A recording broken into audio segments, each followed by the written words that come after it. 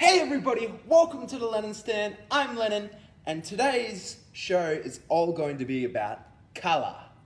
Now, the very first experiment's all going to be about using colour to describe how water moves. And the second experiment is going to be less of an experiment and more of an arts and crafts project. We're going to be dissecting a bit of a flower, we're going to be laying it out on a beautiful piece of paper, and we're going to be making a beautiful petal bomb. Now, we'll see how we can do that at the very end of the show. But first, we're going to describe how water flows using water, colour in the water. So, we have our green cup that's full of cold water, and we have our blue cup that's also full of cold water. Now, the plan for the experiment is that we're going to cover one of these cups and put it upside down on top of the other one. Now, I'm going to do that quickly, hopefully without spilling as much water as I might hope. Now, we have our two cups aligned.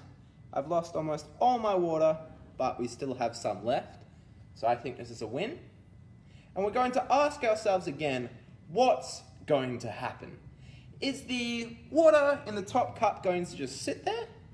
Is it going to flood into the blue cup and mix perfectly? Or maybe something else will happen. Maybe they'll just sit there. They'll defy gravity for mixing, and they'll just sit on top of one another. Now, because we're scientists, and instead of just doing guesses, we like to experiment, I'm going to release this bit of cardboard, and we're going to see what's going to happen. In 3, 2, 1. Oh. So we saw then, and we may have even heard, the water flowing out of the top cup into the bottom cup and mixing through perfectly to mix the green and the blue to make a more green liquid. Now, if I lift this quickly down into my pocket bucket, we now have our two cups empty, and we'll fill up one of these cups again full of cold water that I've just had sitting next to me. And we'll try to top it up all the way to the tippy top. And now we have a blue food dye that we're going to drop into the top of it, so then we know that we call it cold. Because blue, yeah, blue is a pretty cold colour. Much colder than red or green. And now, I have a cup of warm water sitting over to the side that's filled with red. Now, it even looks like hot water, doesn't it? With all the red in it and all the steam coming off it. And it's just a little bit overflowing. Now, I'll grab one more piece of card.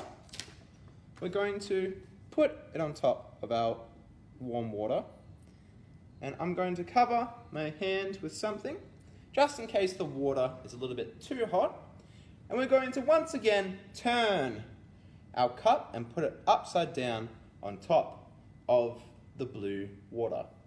We're going to ask ourselves again, what is going to happen?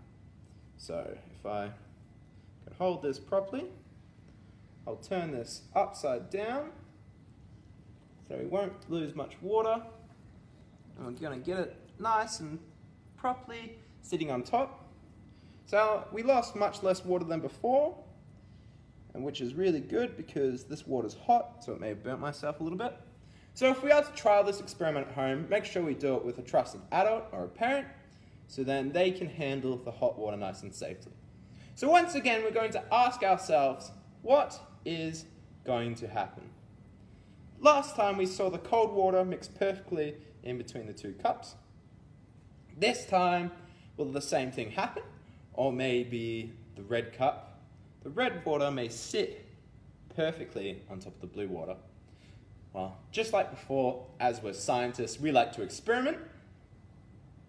So I'm going to remove our piece of paper in 3, 2, 1. The anticipation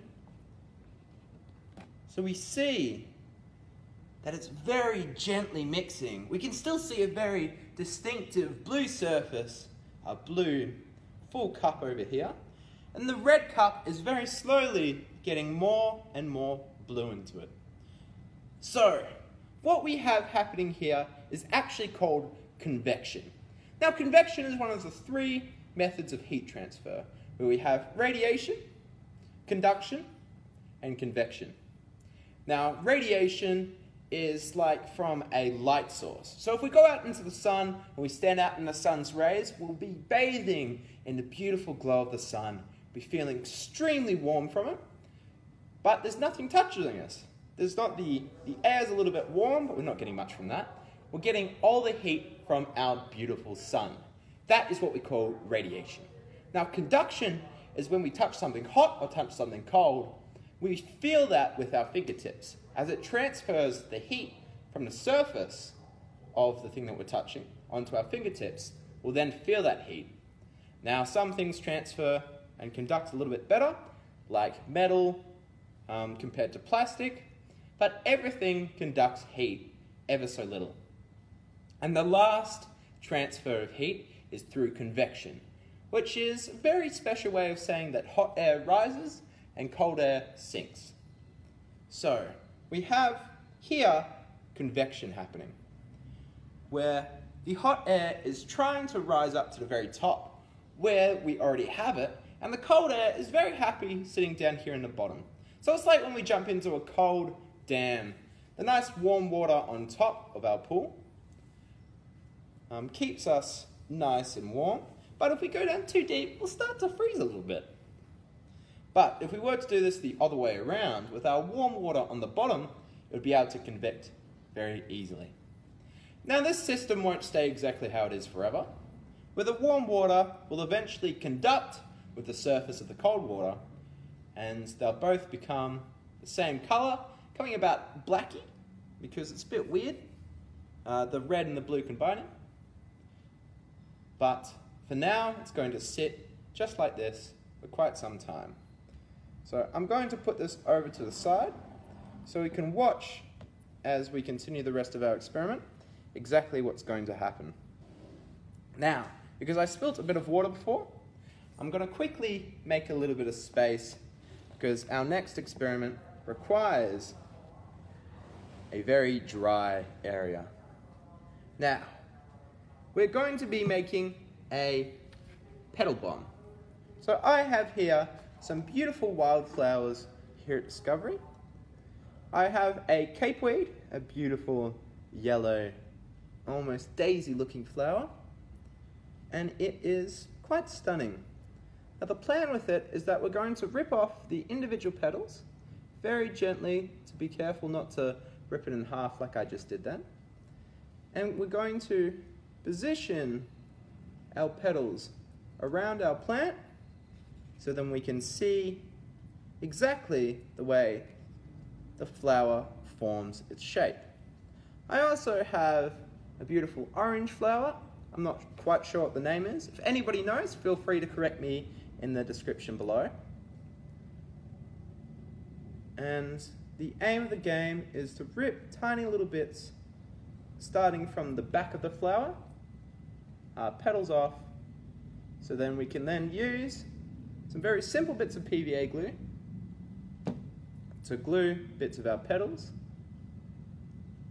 not quite like this, onto our piece of paper, and then we can have a beautiful bit of arts and crafts. Now, we can do this with our parents, where they can give us a hand separating the petals from our flower, or we could perhaps do it all by ourselves. I think that's pretty achievable. Now, it's not quite meant to look like this. It's meant to have our petals separated across our flower as we arrange them very beautifully. Now, I'm not the best at arts and crafts, but I'd love to see any of your submissions in the comment section below, because I love seeing anything that you guys make at home. So sort of a little bit like this, we're going to have our flowers scattered around it.